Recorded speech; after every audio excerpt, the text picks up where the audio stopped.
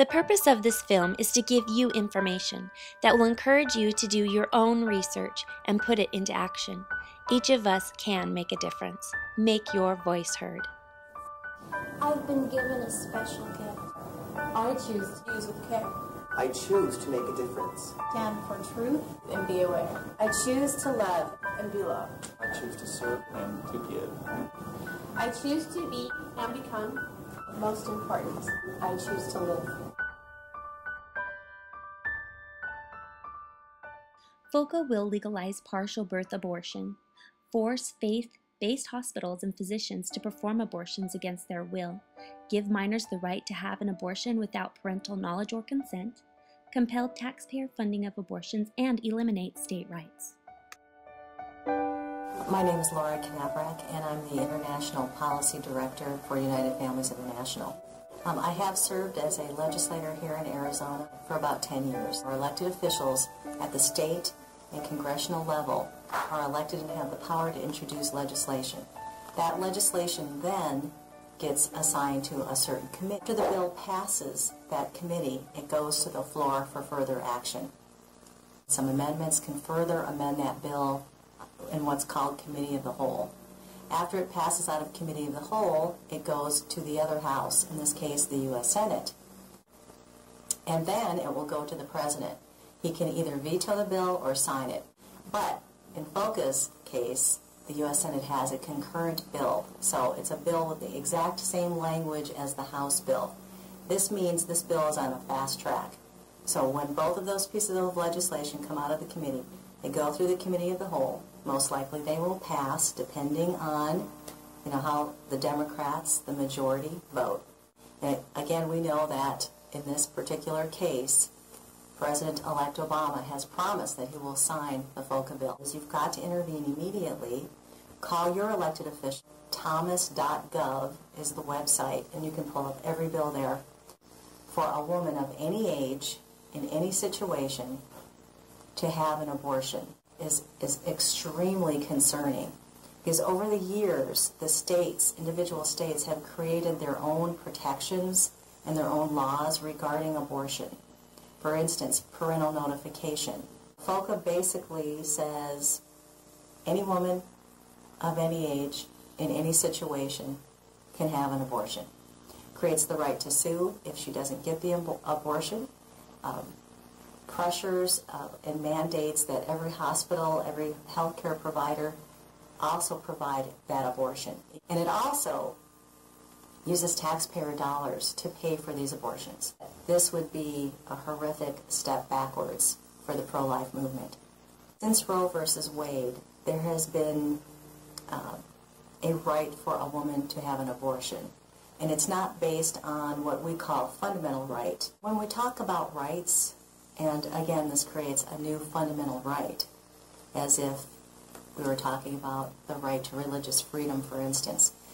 That also is of great concern, and the reason is that if you, for instance, if there's a doctor who's very religious and believes that in his heart he just simply cannot perform an abortion, this new law will create the right of that woman to have an abortion, undermining the doctor's right of conscience or right of religion.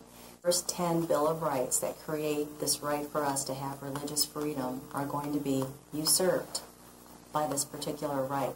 This usurps the states' rights. It usurps every federal law, like the partial birth abortion ban, and it even overturns the Supreme Court ruling. Is one of the reasons why the pro-abortionists out there are so concerned and are pushing for this bill is because many women do not have abortions because they cannot find a provider. And abortion is kind of an emotional thing. When you make that decision, it's based on emotion about you, about what you can and cannot do, about what your life might be like in the future. They're not really taking into consideration the bigger picture. If they have a little bit of time and there's a buffer between running out and having that abortion and thinking about in terms of what happens to the life that that person is carrying, they usually choose not to. So having immediate access to an abortion will increase abortion rates. Most doctors, most hospitals will not perform abortions, especially late term. So the reality is those that really want an abortion will find a way to get it, but it's very difficult. This blows the doors open. You'll be able to have access to an abortion at any time, at any day, in any facility, by many providers.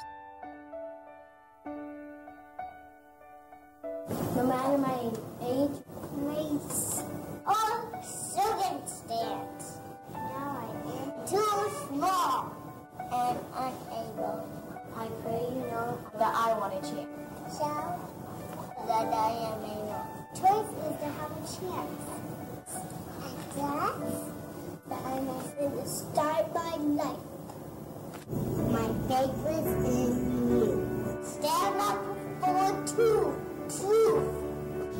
and choose to save my life. A chance to see that and be loved. A chance to serve and to give. A chance to become. Most important, I want a chance. I want to live days. Want to try. Want a chance. I want a chance to live.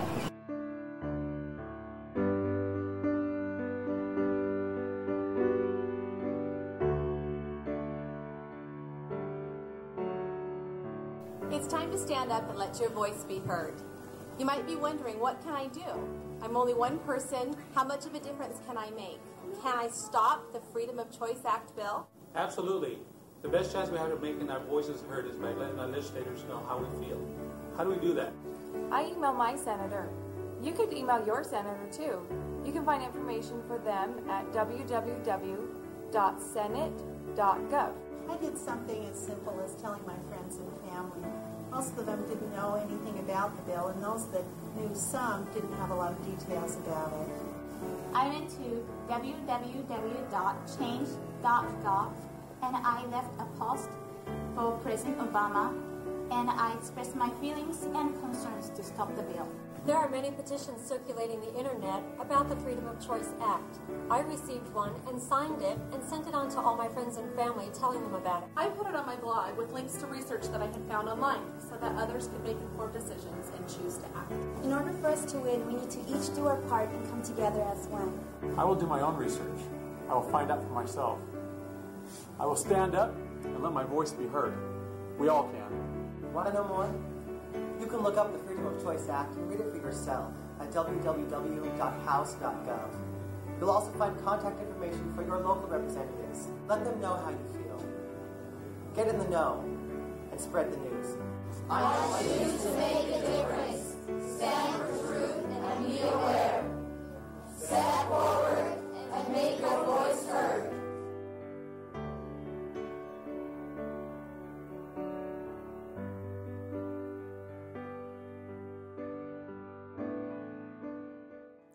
Even if we win the battle of stopping FOCA, the war will still wage on. Our liberal Congress will push through piece by piece of the pro-abortion agenda. We need to help protect the future of the family. What happens if the bill does not pass? The FOCA bill will be dissected and implemented into less threatening bills that will later be pieced together to accomplish the same purpose. We can still stop this. What can you do? Stay informed. Go online to these 3 different organizations and sign up for their newsletter. Part of their purpose is to watch for bills that will affect families and individuals and inform us so that we can act and stop these bills from passing.